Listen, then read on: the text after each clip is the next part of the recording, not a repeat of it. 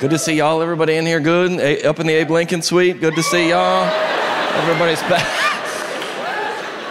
I don't understand Dallas, Texas. I don't understand. Yeah, it's one of the biggest cities in America, but you're like, who's from here? Any of y'all live in Dallas?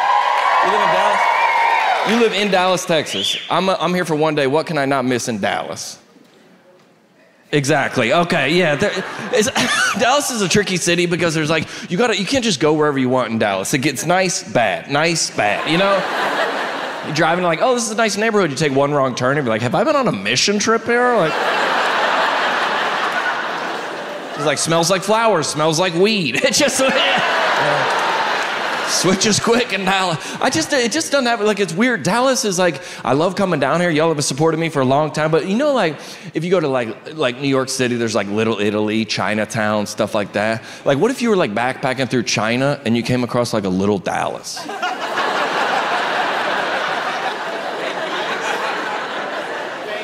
Like everybody's wearing a cowboy hat, you know? All the roads are under construction.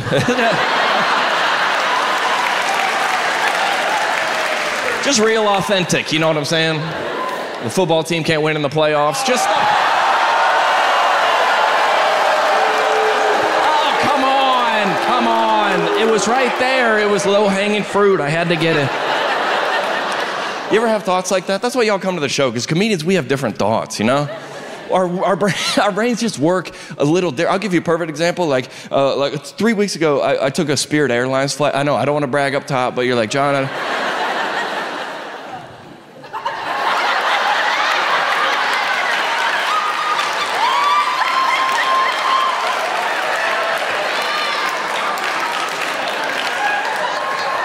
should we start that over or what, dude? My man in a cowboy hat just showed up to the front row. That's the most Dallas, Texas thing I've ever seen in my life, dude.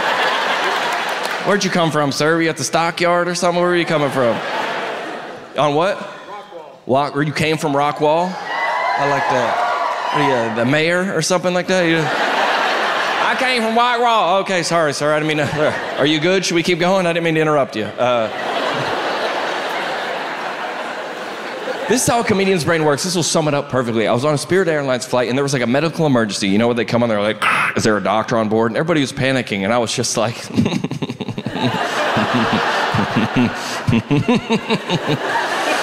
I go, there's no doctor on a Spirit Airlines flight.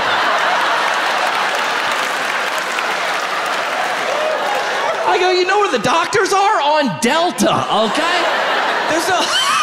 It was an emergency. People were panicking. They kept lowering the standards. Like, is there a nurse on board? I go, there's no medical professional on this flight. This ticket costs $40. We're all unemployed, okay?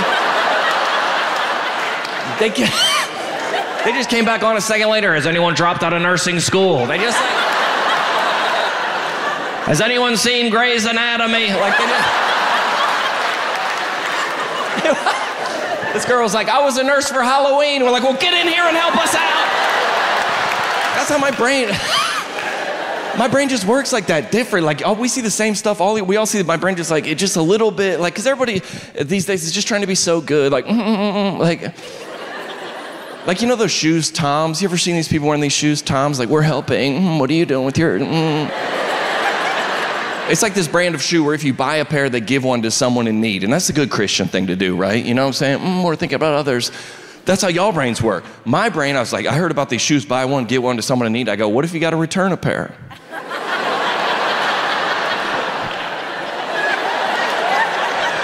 Just white guy in a suit's got to go down to Guatemala. Sorry, buddy. We need these back.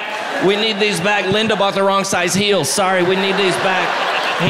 No more soccer. No more soccer. I know. It's bad. And even like very spiritual, like Christian situations, I'm trying to be mature, really. I went to church with my parents 2 weekends ago, and they brought me, and my mom's always like, has material for me. John, I got material for you. Mother, please. She goes, look at her. John, look at her. Do a joke about this. I go, Mother.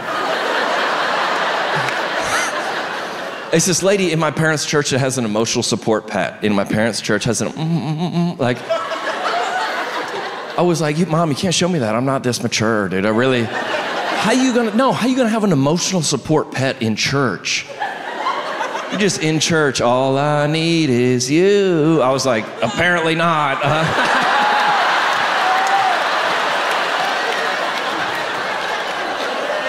If it wasn't for Rufus, you would have died on the way over here, Gina. Inside thoughts, you know what I'm saying? I keep them in. In January, I started seeing a new therapist. I only say it was January because I've been thinking about this question every day for since then. Okay, they go. You see a new therapist, they ask you a lot of questions. You know, they got a clipboard. Do you drink? Do you do drugs? Do you smoke? All these things. They got to the one section. They were like, "Are you attracted to men or women?" And I was like, "Women." And they were like, "So you're heterosexual?" I go, "Yes." And then she goes, "What percent?" And I go, "Whew."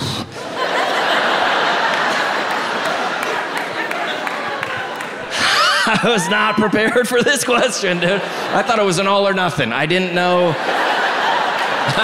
I panicked. I said 97%.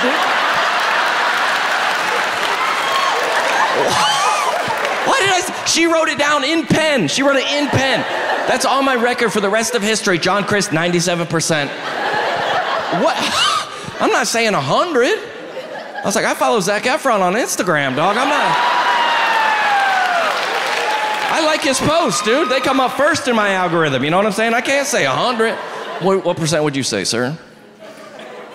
100? You 100? All right, that's confident. Rockwell, I don't want to hear your answer, sir. I already know it. 100.